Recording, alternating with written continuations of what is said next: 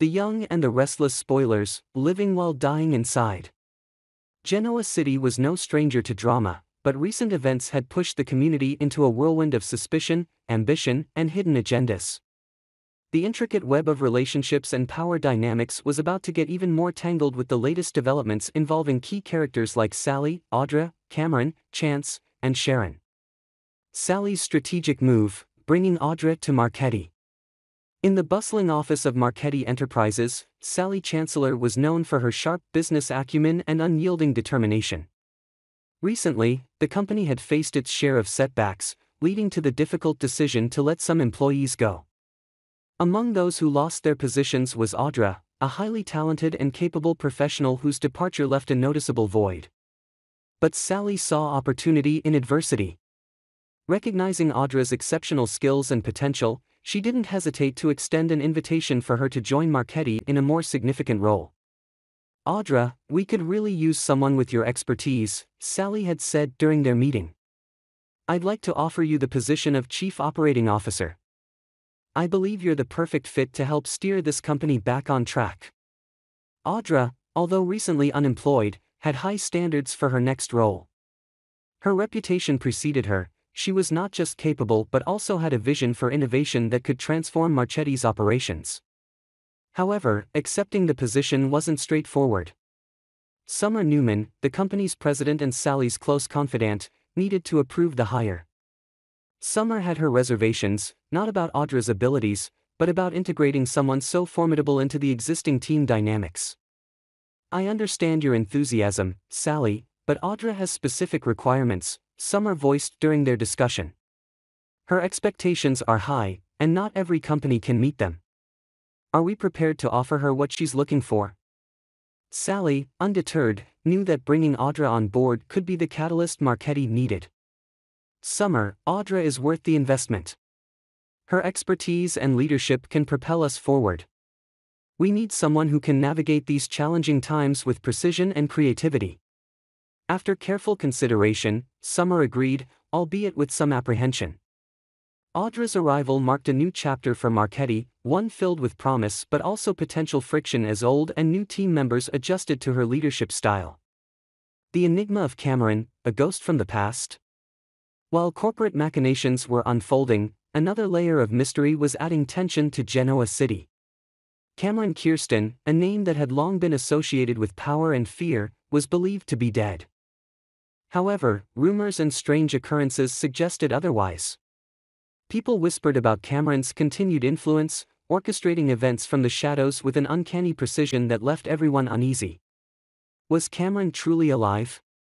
His disappearance had left many questions unanswered. Sharon Newman, a key figure in the community, seemed to be deeply entwined with Cameron's mysterious plans. His ability to manipulate situations and people made him a formidable presence, even in absence. Why is Cameron orchestrating everything so perfectly? Sharon pondered, her mind racing with suspicions and fears. What is he up to in Genoa City that keeps everyone on edge? Cameron's unseen hand was felt everywhere, from boardroom decisions at Jabot Cosmetics to the personal lives of Genoa City's residents. His motives remained unclear, but one thing was certain: his actions were causing ripples that threatened to disrupt the delicate balance of power in the city. Chance's return, strengthening the GCDP team. Amidst the chaos, Chance Chancellor made his return to the Genoa City Police Department, GCDP, with renewed vigor. Having taken time away to reassess his career and personal life, Chance came back more determined than ever to uphold justice in Genoa City.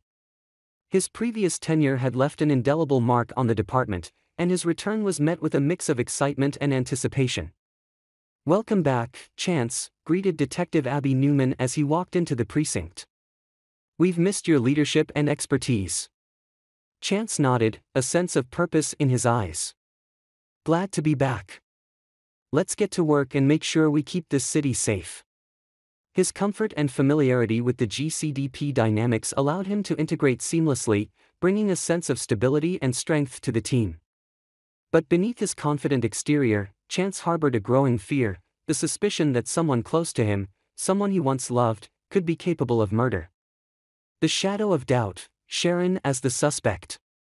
As the investigation into Heather's murder progressed, Chance found himself increasingly convinced that Sharon Newman was involved. Heather's death had shaken the community. Chance couldn't bring himself to believe that Sharon, despite her flaws, could commit such a heinous act. He had known her for years, seen her struggle through her own tragedies, and had built a rapport that made the idea of her involvement almost unbearable. Yet, the evidence was compelling, and the pattern of deceit and manipulation matched Sharon's modus operandi. Struggling with his personal feelings, Chance decided to confront Sharon directly. "Sharon, we need to talk about Heather's death," he began, trying to keep his emotions in check. "There are things that don't add up, and I need your help to understand what happened." Sharon, ever the defensive one, shot back. "I don't know what you're talking about, Chance. I loved Heather, and I would never hurt her." But Chance was relentless. He knew that beneath Sharon's composed exterior lay secrets that could unravel the entire case. "I want to believe you, Sharon, but we need to follow the evidence, no matter where it leads." The betrayal unveiled Sharon's true colors. As the investigation deepened, Chance's suspicions about Sharon only grew stronger. He uncovered inconsistencies in her alibi, financial transactions that didn't make sense, and a series of manipulative actions aimed at diverting suspicion away from herself. The more he dug, the more it seemed that Sharon was meticulously covering her tracks, ensuring that her involvement remained hidden. Meanwhile, Daniel Romalotti, Sharon's ex-husband and Heather's father, found himself caught in the middle of the turmoil. His grief over Heather's death was compounded by the growing distrust between him and Sharon. Lucy, his daughter, also felt the strain, torn between her loyalty to her father and the unsettling changes in her mother's behavior. In a pivotal moment, Chance and Daniel had a heart-to-heart conversation about the latest findings. "Daniel, we need to look at the bigger picture," Chance urged. "Sharon isn't who she seems. There's something she's hiding, and it's connected to Heather's death." Daniel, still reeling from the loss of his wife, nodded slowly. "I can't believe Sharon would do something like this, but I trust your judgment, Chance. If you think she's involved, we need to find out the truth." Their collaboration marked a turning point in the investigation, as Chance leveraged Daniel's insights into Sharon's past to uncover hidden motivations and long-buried resentments. It became clear that Sharon's actions were driven by a deep-seated need for revenge, a revenge that had spiraled out of control, leading her down a path of deception and betrayal. The emotional fallout, Chance's inner conflict. As evidence mounted against Sharon, Chance found himself in an emotional quandary. On one hand, the facts pointed towards her guilt. On the other, his personal connection to her made it difficult to accept.